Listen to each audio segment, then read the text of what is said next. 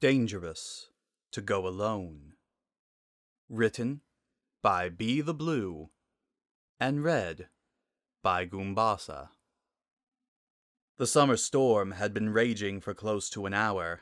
Outside the cave the wind howled, the rain fell in torrential blankets, and lightning tore through the darkness, its thunder outshouting even the cacophony of the elements. The old man had been fortunate to find this shelter before the storm's fury had reached its peak. His robes, dirty, torn, blackened, and burnt, were now only damp. The small fire he had kindled in the back of his temporary shelter, the shallow solitary cave, had easily been equal to the task of drying them out. Not that it had been a particularly difficult task. The rain hadn't even had enough time to begin washing the dried blood caked to his head, let alone soak the ragged clothing through. The old man thoughtlessly ran a hand over his bloodied hair. It would be simple enough to take advantage of the rain and get clean. The fire would do its job and dry him out, but the old man had had ample opportunities to wash himself before the storm, and would have more after. There were plenty of small streams on the road ahead. He could wash away the dried blood from his head, even clean most of the dirt and soot from his clothing. He lowered his hand back down to his lap, resting it absently on the wooden sword that sat there. He could wash. He could clean his ragged, dirty, blood-stained self. But what was the point? It didn't seem to matter. Though he supposed it wouldn't matter any less than building the fire had.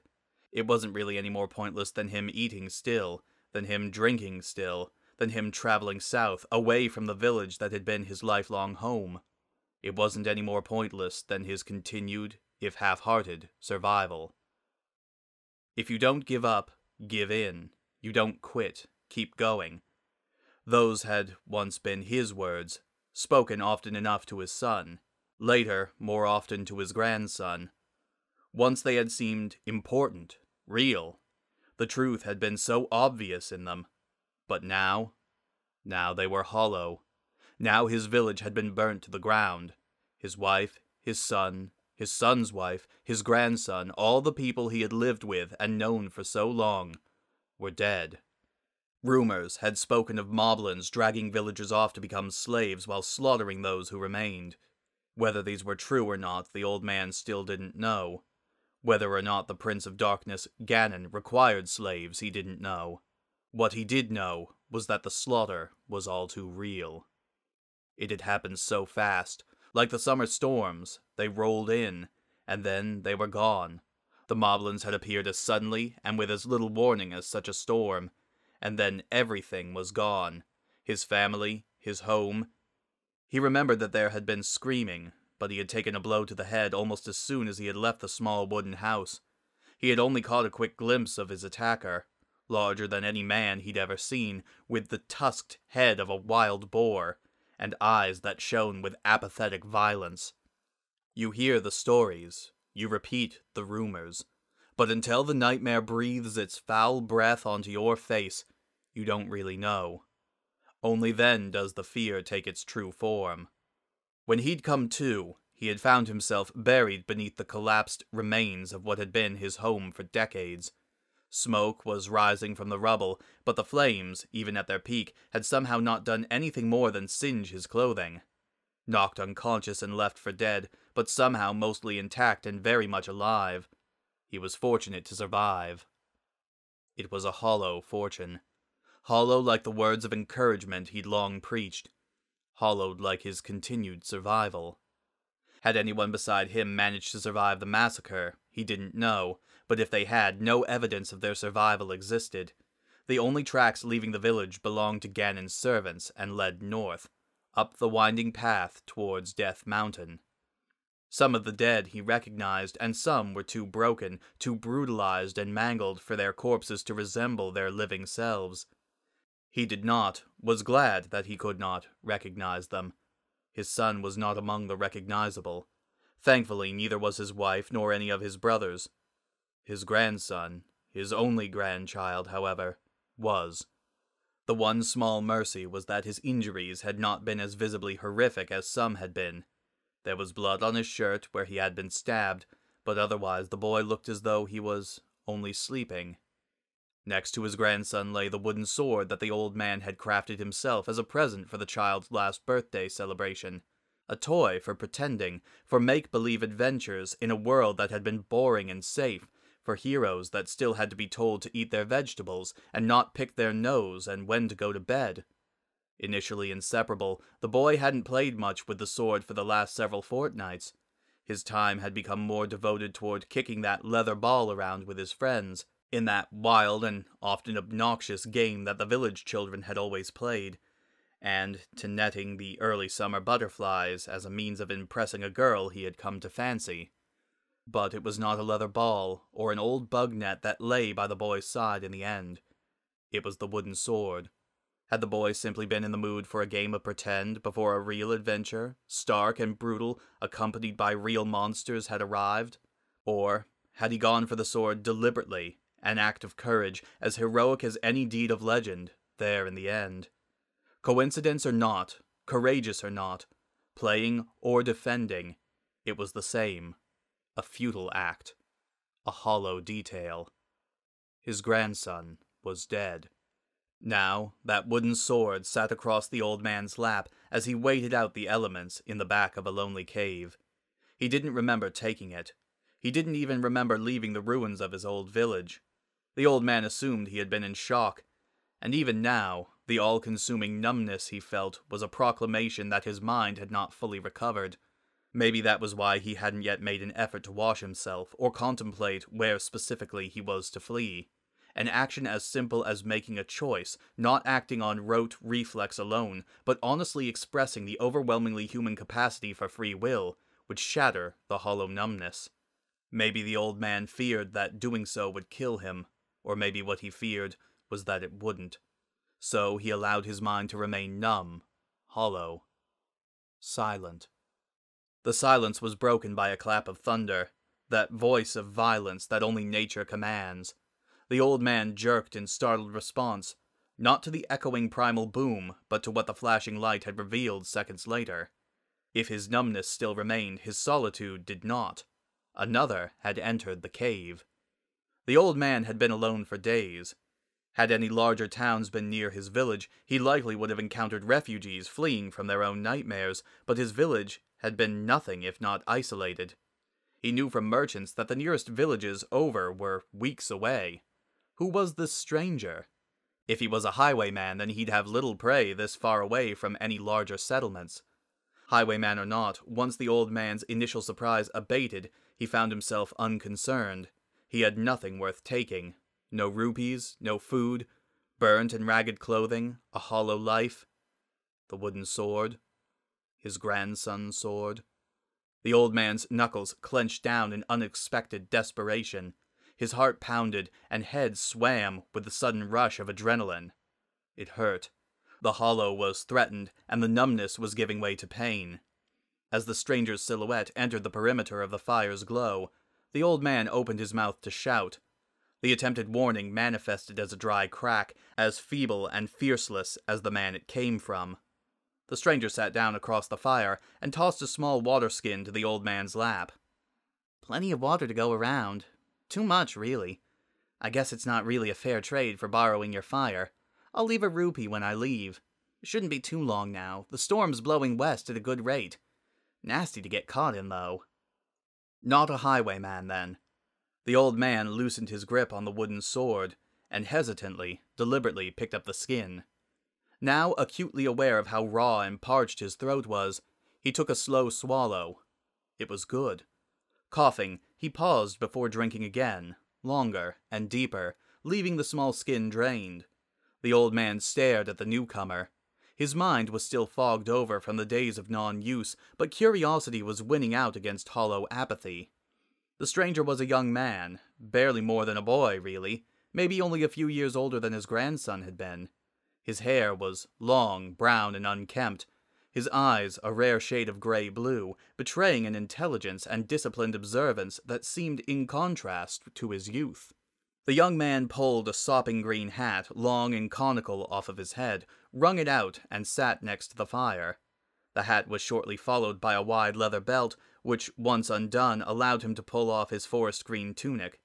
Stepping aside to wring the larger article out by the cave's wall, he returned to his spot by the fire and laid the tunic flat in front of him. Underneath the tunic, the young man wore a simple set of leather armors. He was traveling light, having just a small pack of supplies and a shield, wood and leather, inscribed with a foreign symbol. A cross of red-dyed leather, rather than the popular Triforce iconography the old man had expected to see. No, maybe not a highwayman, but not a fellow refugee either. This wasn't someone wandering the wilderness after having lost their home. Rather, he seemed to be comfortably at ease, even soaking wet inside a dirty cave. The old man had met similar men before. Their homes had no walls, no roof or bed. Their home was the road and the wild. A traveler of some sort, then. What the dirty-faced village children romanticized as adventurers, but surely not a mercenary at such a young age. As the stranger removed traveling rations from his pack, salted jerky and hardtack, the old man stared with intense curiosity. Even more interesting than the stranger's youth, unique clothing, and foreign shield were his ears. Tall and pointed, the unmistakable mark of old Hylian blood. Over the centuries, the trait had faded, but the old man's grandfather had had ears like that. In his village, they called them proud ears, and whispered stories of how they could hear the singing of the gods. They had been a constant source of intrigue for him in his childhood. Though in a small country village, proud ears cropped up only every few generations, it was said that the Hylian royal family, and those of the ancient bloodline of the Hylian knights, still had them more often than not. Could this boy actually be one of the Hylian knights, a member of a group so steeped in myth, and even to this day were considered to be living legends of a bygone age? If so, why did his shield not bear the royal crest? Where was his sword? "Are you a knight? A Hylian knight?" the old man heard himself say, in a voice so thin and ragged that he only just recognized it as his own. The youth smiled and passed the old man a portion of the food he'd retrieved. "No. I traveled from across the sea, landed to the southeast more than 2 months ago, and from there I made my way north into Hyrule. Until I arrived, I hadn't really believed the rumors about the war. Guess I should have." The old man nodded. Young for an adventurer, but it did make more sense than the youth being a knight. "Why stay then? It would be far wiser to turn back the way you came. All that lays north is Death Mountain, home of Ganon, the great Demon King. Turn back while you still have a chance." The youth responded with a single snort of laughter. Demon King, Prince of Darkness. Personally, I think Baron of Butchery would be a better title. Demote the beast and give him a more accurate and far less romantic moniker. "The name would indeed fit," the old man agreed. "I've heard endless stories, most at least partially unbelievable. I'm not even sure what Ganon is. Some kind of moblin seems the most likely." "Evil," the old man said. "An ancient evil once contained safely within legend. They say he was once a man, the tales change. Many claim he was a Sun King of the Gerudo peoples." The youth nodded as he tore a bit of jerky off with his teeth. Swallowing, he said, "Whatever he was and whatever he is, I'm going to kill him." The old man marveled at the matter-of-fact way the youth stated what could only be nonsense. Was his first impression of the stranger wrong? Was he less in control and at home in the wilderness than he appeared? Was this young man, this boy, nothing more than a feral lunatic? Or was he not only serious, but every bit as sane as he appeared to be? "Tell me, boy, who are you? Did you lie about being a knight, or are you simply mad?" The old man spoke his question before taking a bite of hardtack biscuit. "My name is Link, and neither," replied the youth. "But, if I am being perfectly honest, I guess you could call me an agent to the throne. Though this is a recent development, what I said before was true. I'd never been in Hyrule until now." "The throne has fallen," replied the old man. "The king fell in combat. The Triforces of power and wisdom have been taken by the enemy, and the Princess Zelda is captured."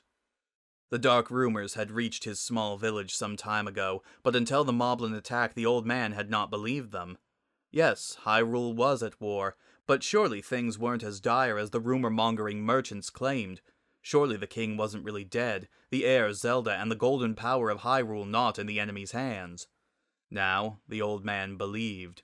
Moblin armies did terrorize the countryside, and Ganon was more than a myth, more than a story to frighten the wide-eyed children around the safety of the hearth. The once proud kingdom of Hyrule had all but fallen to ruin. True on most accounts, but not all. Ganon did kill the king and steal the Triforce of Power some time ago, and more recently the Princess Zelda was captured. Link paused for another bite and washed it down with a drink from a second water skin. But she wasn't caught unprepared. Before Ganon took the castle, Her Highness shattered the Triforce of Wisdom into 8 pieces and hid them from his dark princeliness. Then she gave her most trusted confidant the oh-so-very important mission of finding the Hero of Prophecy.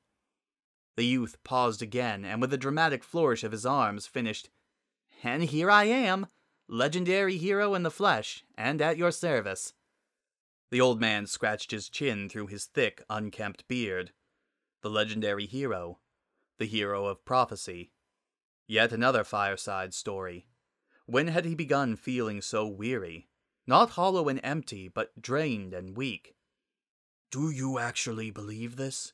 That you are the hero of prophecy in a land you've only just come to know? Of a kingdom which you are nothing but a stranger in?" Link smiled, and the glint in his eyes told that he was well aware of how crazy he sounded.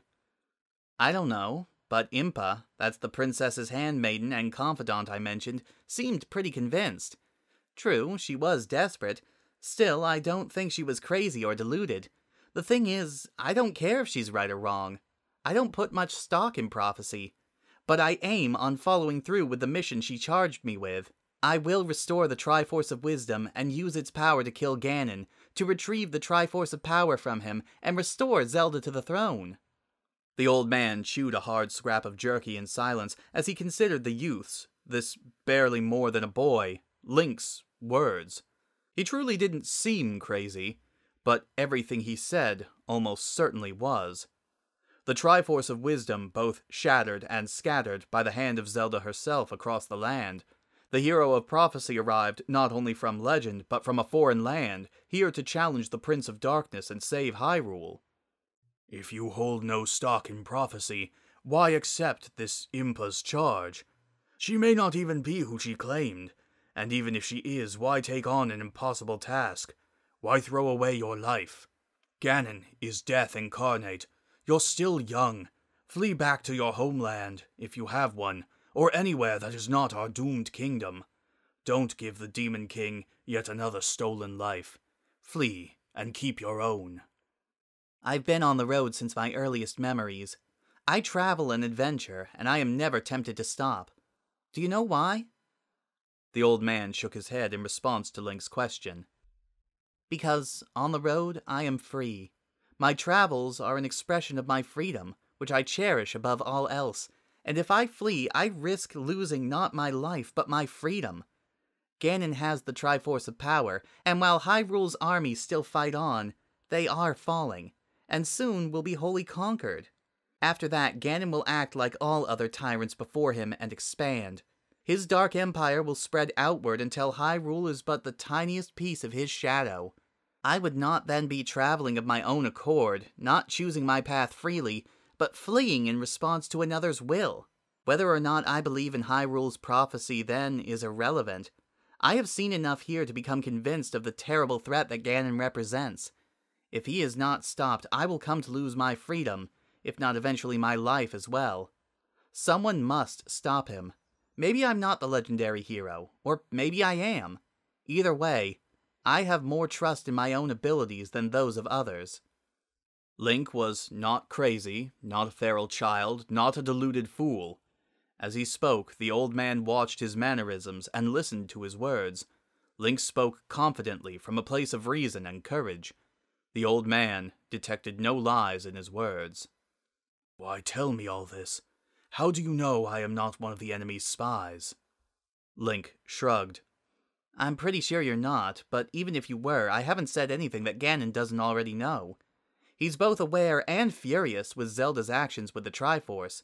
He knows that I came to Impa's aid, and that she believes me to be the hero of prophecy. He surely knows more about what that means than I do. Ganon knows my intent to restore the Triforce he's been denied, knows that I'm coming for him, and that I aim to kill him. If you are a spy, I've told you nothing of true value. But, like I said, I've always been a decent judge of character, and you, my friend, are no spy. And you, my young friend, don't even have a sword, the old man responded. If you accomplish even half of what you intend, your feats will be truly legendary.